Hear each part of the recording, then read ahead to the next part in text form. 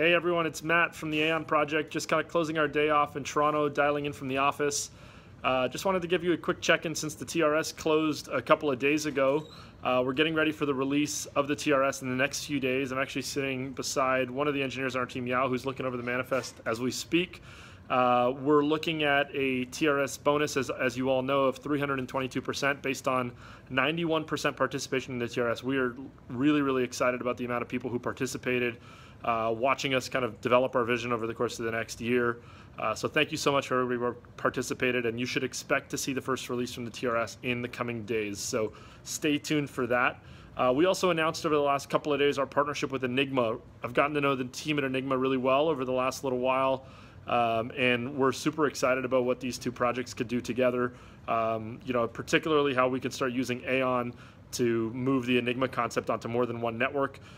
Sitting behind me, a couple of people on the team who are still kind of hard at work. We've got Ross here and Chris kind of down at the end of the row. These guys are working on the current mining algorithm. We're going to be releasing a little bit more in the coming weeks on the mining economics for the rewards of the first version of the Aion network launching. And also Alexandra sitting behind me working on the database layer of the kernel.